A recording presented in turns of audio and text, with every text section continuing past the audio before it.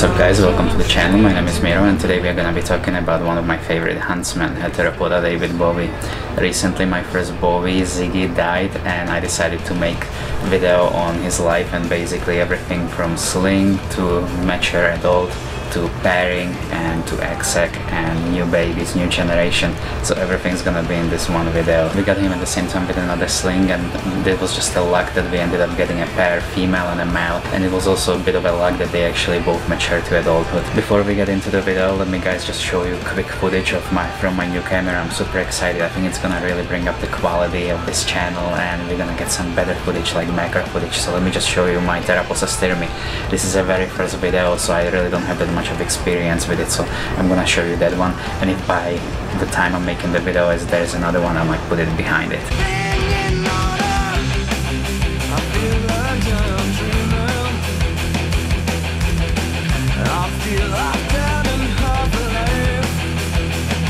So that looks pretty good, huh?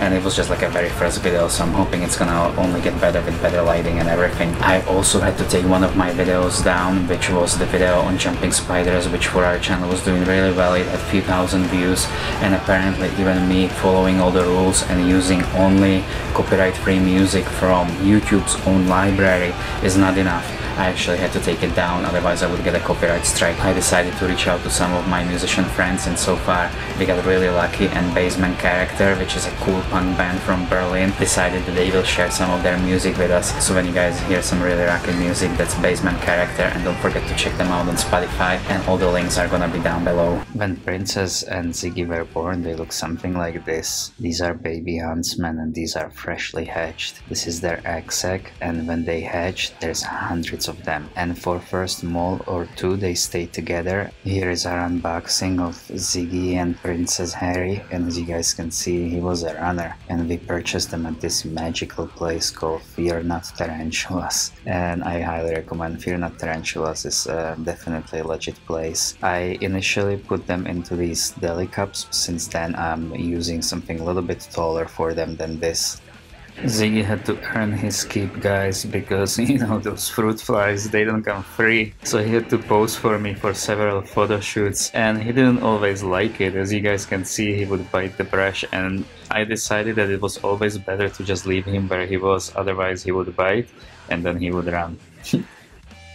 I feed most of my huntsmen flying insects, or at least insects they can climb, because as you guys can see, these are arboreal spiders, and you guys can see sometimes he gets scared of the fly.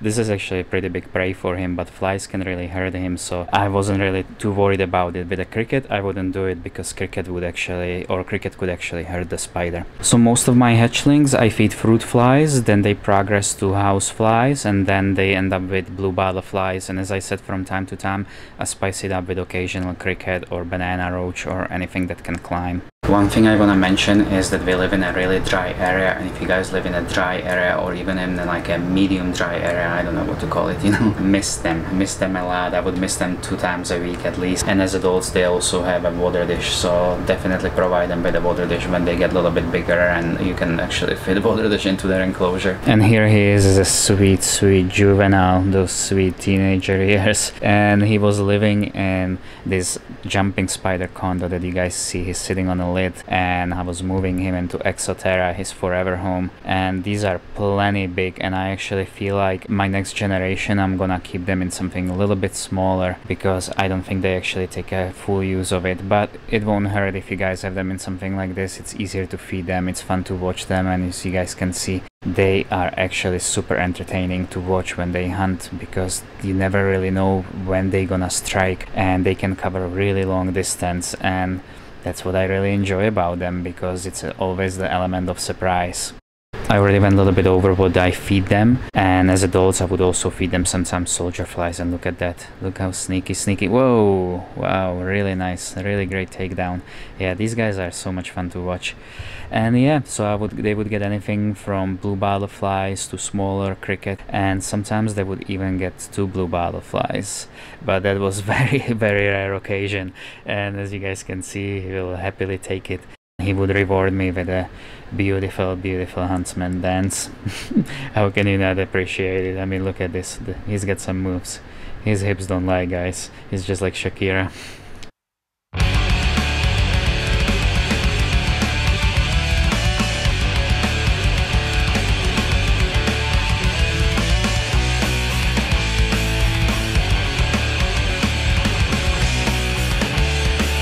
Even though I gave him 2 flies here, one thing that I would discourage from is actually overfeeding these spiders, because I kinda had a feeling that if you overfeed them, you promote the molt too soon and the mismolts happen more often. That's just kind of my observation, there's nothing behind it, but this is what I've noticed. So I wouldn't overfeed them. As slings, feed them maximum twice a week, and as adults once a week, once every 2 weeks is just fine.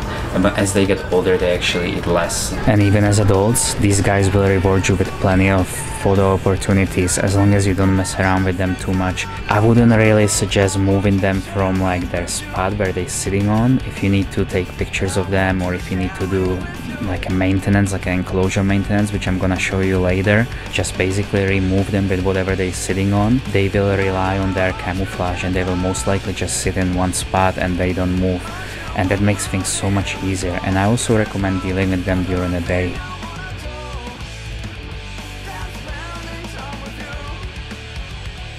And here you guys are watching maintenance, and this is actually the female, but this just confirms my words. As long as you don't mess with them too much, let her just sit right where she is, she's gonna be just fine. I actually put the lid down and we did all the maintenance work that we needed to in her enclosure, remove some dead plants and etc., and put her back in. Ziggy never escaped, but as you guys can see, one of our females did escape. And this is not her last stop, so basically what I recommend is just keep your eye on her. Grab a catch cup, but continue to keep in your eye on her, because as you guys can see, she just runs and runs and runs, and even that wasn't her last stop. We actually ended up catching her for the first time on my old work computer, which you guys can see right here, but she escaped one more time right after. She just sneaked from under the door. So if you guys wanna check out that video, go check it out. It's one of our older videos. Since Ziggy was fully mature, I decided to pair him up.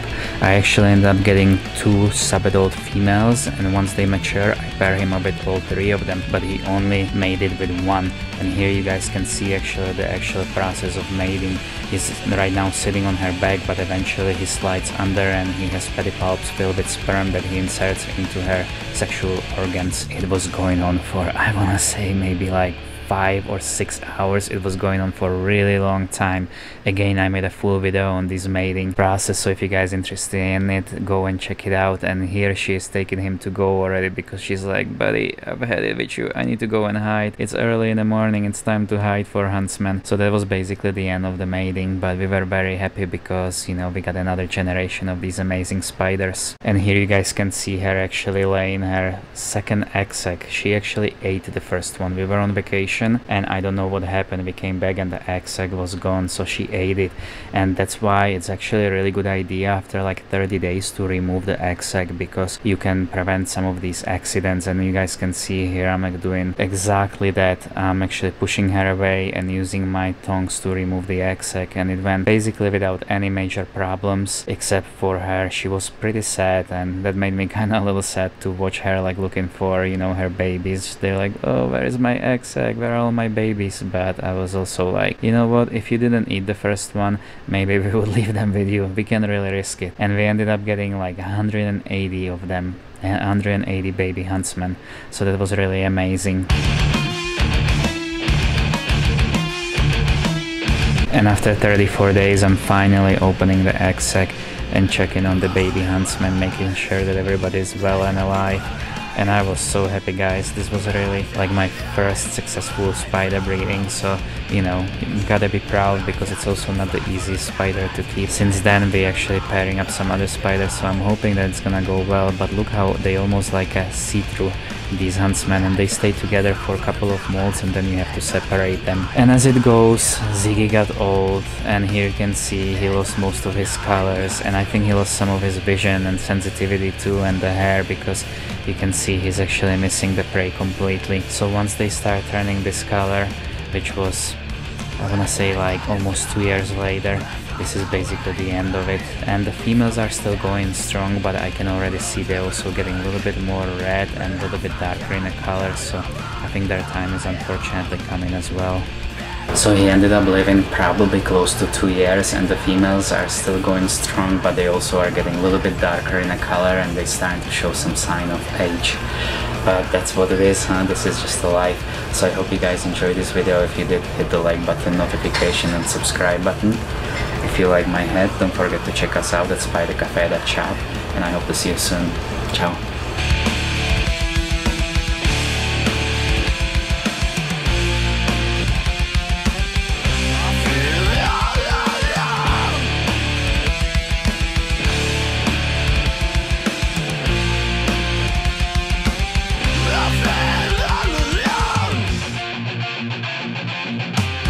That's